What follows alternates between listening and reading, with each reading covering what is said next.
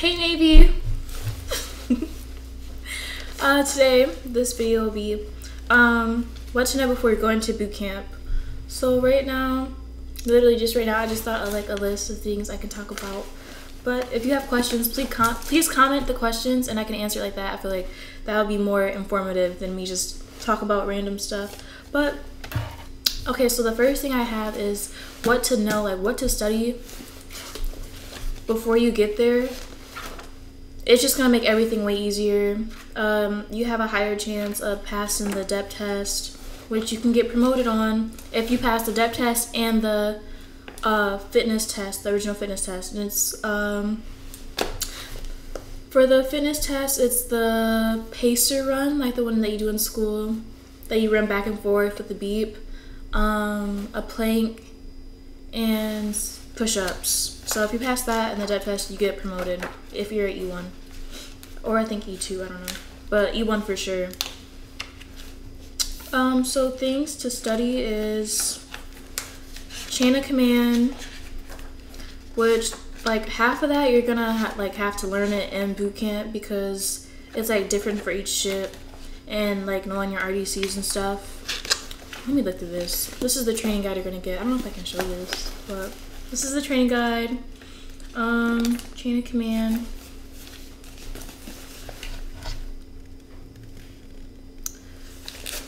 So, President, Secretary of Defense, Navy, Chief of Naval Operations, MCPON, Chief of Naval Personnel, Fleet Master Chief, all that stuff. You have to know all these names. You have to know their title. So, the Chief of Naval Personnel is Vice Admiral Cheeseman. He is a 09. He's an officer. He's a 09, and he wears on the collar of his dress blue uniform 3 silver stars and 1 2-inch gold stripes and 2 half-inch gold stripes on the sleeve. I think, if I'm right. Let me see. Wait. I think that's right. Anyways, if it's not, it's not. But yeah, you have to learn stuff like that. You also have to learn the general orders. There's 11 of them. The longer ones are kind of hard. Let me see. Everything literally is in this book. 2, 6, and 11 are the longer ones, but it's honestly easy, and you have to know them by number. So they say, what's the 5th one? You have to know which one that is. 11 general orders. Easy. Sailor's Creed. Easy. All this stuff is pretty easy. Just make flashcards or read it 100 times, keep rewriting it a bunch, and you'll memorize it. But for the inspections, those questions are very important. You don't want to be like my division and acting stupid. I'm sorry. I never had a question hit ever, so I can say that. But these people, it's like, you literally got the easiest question and you're getting it wrong. Oh, to sound the alarm. That's not, okay. If you know, you know. If you know, you know. But it was just crazy, like, different people long. Oh my gosh, always maintain your military bearing. The whole time in boot camp, you're gonna want to laugh because literally everything is funny. People be acting crazy all the time, just like, why would you do that, doing stupid stuff? And it's just like, you have to hold in your laugh, because if you don't and you let that laugh out, you're gonna get beat. Luckily I never got caught laughing, but yeah, you will get beat if they see you laughing, because nothing's funny for real. Like, nothing's funny at all. So yeah, I would say, okay, this video is all over the place, but I would say the best part of boot camp is the people that you meet. You'll meet some really funny people, some really nice people. I still talk to barely any of those people I met in boot camp today. But it's okay. My roommate, we were in the same division, so that's cool. She's asleep right now. She's acting from this. Okay, what's next on the list? Oh, things to bring. Banking info if you want to keep your bank account. Or you can sign up for Armed Forces or Navy Federal. I got Navy Federal. You can sign up for that in there, and then you'll get paid direct deposit while you're in boot camp. Gel, I say bring gel because all they have is the got to be yellow one. That's it. That's all they have. So if you want to bring eco, this will fit in the A and B drawer. The A and B drawer is like this tall and this wide. If you can finesse and you can fit a lot of stuff in there, like I had that drawer stuffed to the brim, and then you could also take the drawer out and put stuff underneath. But eco can fit in the A and B drawer. You just turn it to the side and it fits. So if you want to bring eco gel, do that. There is a chance they may make you throw it away. Like when we went to the airport, they were telling everybody to throw like everything away. Oh, if you have gel, they're gonna have it at the store. Throw it away. If you have makeup, I was bringing. Okay, I'm extra. I love makeup. I was bringing my makeup from home, like just a little bit of it. I'm not throwing that stuff away. That stuff is expensive. So you can still bring that. Just don't throw it away at the airport. I'd rather you wait and get fussed at a little bit, and if they see it and decide they don't want you to have it while you're packing your ditty box. Is that what it's called? Ditty box? Ditty bag? While you're packing your box, which is taking all your civilian stuff and putting it inside. But yeah, bring the gel, bring a little bit of makeup for your pictures so your picture's cute. Bring an address book. Make sure you have all your addresses and phone numbers. What else can you bring? I say that's like the main things. Like if you want to bring like face wash and stuff, you can, but they supply you with a big bottle of soap, a razor, shaving cream. That's it. So but yeah, bring your own hair stuff. You can't have braids in there. You can't have twists. If you want to have a wig on in there, have a wig on. That's doing the most. I had braids in until swim, and then after swim I took them out, and I was wearing my hair in a bun. This, you cannot wear your hair like this. This is not in regs. It's too wide. You gotta have like 2 inches. You can have it 2 inches out, but it's the appropriate length. Let me think. I think that's mainly it. Yeah, so if y'all have questions, please ask the questions and I can respond better to those. Right now my brain is not working. Next up is leadership roles. So they're gonna assign these roles loosely. Okay, so we were in P-Hold. When we first got there, we were in holding for a week. And so they were like people that they made like RPOC and AROC, but they weren't like permanent. So once you meet your RDCs, they're gonna be choosing people, but doesn't mean that they're gonna be that person for the whole time. Like our RPOC, he was that same guy for the whole time. He was so cool.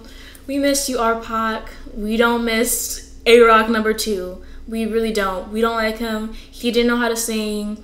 It was just terrible. He used to sing the same song all the time. He was not my AROC. I'm so sorry, but no, I don't do it. I can't. I just know. No one liked him. People did like him. No, he was really funny, but he just was not a singer at all. But if you're loud, then you make the cut. I mean, we didn't really have any other option. Our girl couldn't do it anymore. It is what it is. But if you can sing, definitely like say that, because if you are E1 and you can sing in your AREC, you will get promoted. I think most leadership positions, ROC and AREC for sure get promoted, but all the other ones, like, you get a chance. Like, if they see you working hard, you can definitely get promoted for sure. What was I gonna say? Yeah, if you can sing, definitely be AROC. If you have good handwriting, you could be yeoman, which is like you basically know everybody's business, looking at everybody's hard card, where they're from, what grade they got on what, if they passed or failed to any test. But I don't even know how they would choose those. Like they asked us one time who used to work out, and that's how they chose the APO, the athletic person.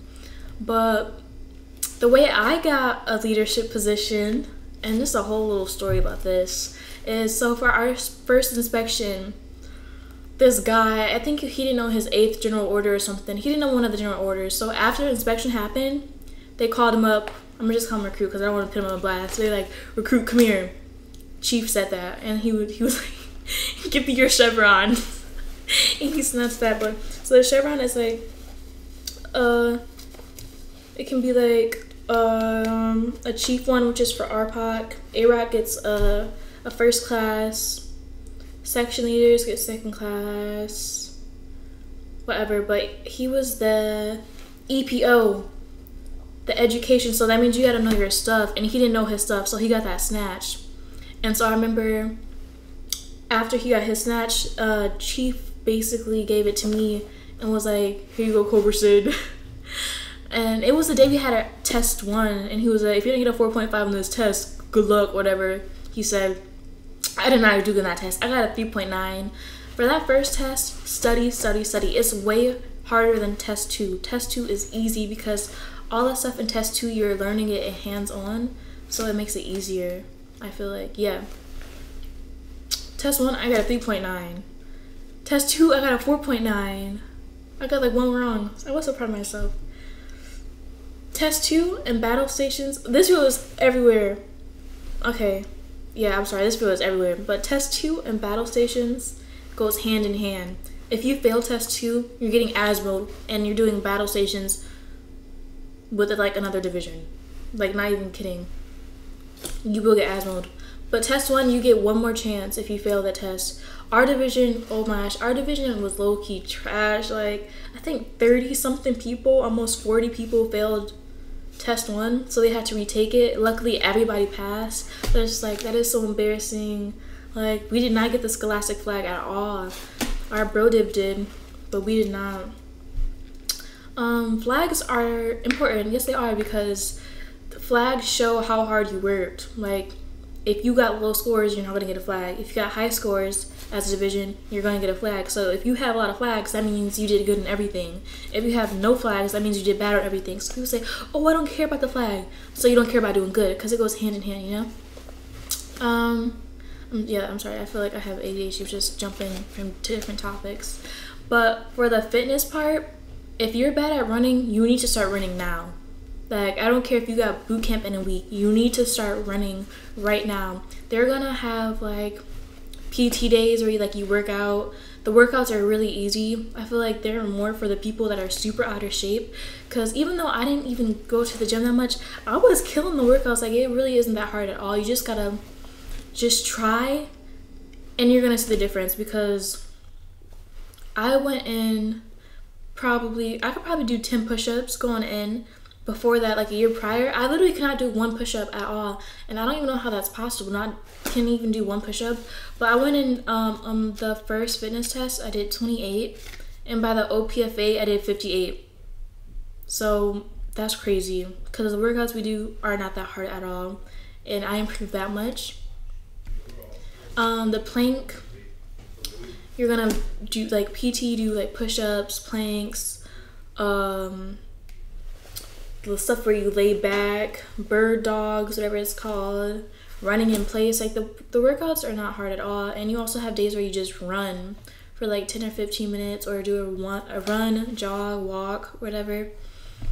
You just gotta apply yourself, and you can tell the people that apply themselves and end up passing at the end versus the people that had 5 minutes over the time they should have got and failed.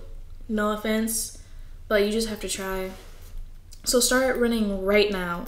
You have to have that 1.5 miles for, I think, male, you have to do like 12 minutes. Female is like 14:45 for alpha female. The older you are, the more time you get, and the less they require you to do. So I guess that's a plus if you're older, but still, you want to try your best. If you try your best, your RDCs will see that at anything you do. And that also helps you get promoted, because they can choose like 6-7 people just to promote that didn't have like leadership positions or whatever. They can choose a random group of people that they've seen working hard. Oh, I remember her. She's been working hard since day 1. She's been putting in that work. She's been helping others. She's been standing up, and they will promote you. So you don't have to be RPOC or AROC to get promoted. You can just be yourself with no chevron, no leadership position. So yeah. Oh yeah, back to leaderships. Oh my gosh, this feels horrible. Okay. So yeah, I was the EPO. So I guess I was trying my best to help people, but it's just like, if you don't get it, you don't get it, and it's hard. Like, I'm not a teacher. I can test you, but I can't teach you how I like learned it, because everyone learns differently. So, I was just wearing the Chevron just wear, I guess. But one day, Chief called me into the office and he's like, "We're gonna make you a section leader," which was very awkward because the girl, I basically was taking her job and she was taking mine, but she wanted to stay a section leader. She was like upset about that, but I was like, "Oh girl, I'm sorry." Another thing, I feel like if you act sad, they will give you a job. Like, I was acting sad in boot camp. I was kind of sad. But then they gave me a job. And guess what? It helped. I was happy being a section leader. A section leader is basically looking through everyone's racks, making sure everything's on spot, everything's folded right. You're gonna learn how to fold every single thing, and you can apply it to your day-to-day life, and it's gonna make everything so much neater and organized, especially for packing. Like folding shirts and towels into like a little, it's so nice. Like even my stuff now is folded the same way we were folding in boot camp, but that's basically what a section leader is. And for static, it's like they check all the racks, they check to make sure everything is clean and done the way that you're supposed to be doing it, and they grade you based off that. We got like a 4.8. Like the section leaders, like we all worked so hard, and people, the biggest thing is that people don't listen. You will not do as good in boot camp if you don't listen. Attention to the building, attention to the building, all decks, attend to your laundry. I'll say again, all decks, attend to your laundry. Okay, so obviously I passed boot camp. I graduated. I am in an A school. I'm a HM. But yeah, so what was I talking about? All over the place. I was talking about section leaders and I was talking about working out. I don't know. Oh, ship staff is a thing. So random people can be chosen for that. So instead of doing watch in the compartment, you're doing watch on the quarterdeck of the ship. And when I say ship, I mean building, but they call them ships. So you're greeting officers, you're greeting like petty officers and stuff. It's actually way better. And you can do temp checks, so you walk around the whole building with the temperature, and the person in the compartment, they're like, wait, that's 70. So it's 70 degrees, you just temp check, you write it down. That's fun. And there was like leadership roles for that too, so I ended up being ships RPOC, you know. My bro Divs petty officer chose me to be ships RPOC. I still don't know why to this day, but he's seen something in me, and now I see something in myself because I was actually killing it for real. What else can I add? So yes, getting back. So basically, I don't know if it was like me being a section leader in ships RPOC or if they just seen me working hard or whatever, but I did get promoted in boot camp. So now I'm an E2. So did my roommate, we both baddies. She got promoted off the depth test because she's very smart. She's smart. She's in great shape, obviously. Why wouldn't she? I hope she hear me talking about her. Anything else? Okay, so this that they give you, it has a lot of good information, except the one thing that I did not like is that they have a chain of command in here, but they have the titles, which I know they can't make it, they can't put the people down because it's probably going to be changing, but still, like, what's the point? So yeah, that's the chain of command. You gotta know all those people. It's like 20 something. Yeah, this is gonna tell you all the leadership positions. MA, RPOC, Yeoman. There's a laundry PO. You can be in there doing some laundry. What else? Yeah, learning your officers. Oh yeah, ranking recognition. Learning officers and enlisted. Learning how to identify, look at their collar device and knowing what they are, because that's embarrassing. If you go up to a chief and call him a petty officer, you will get literally cussed out. Yeah, I think that's everything you need to know.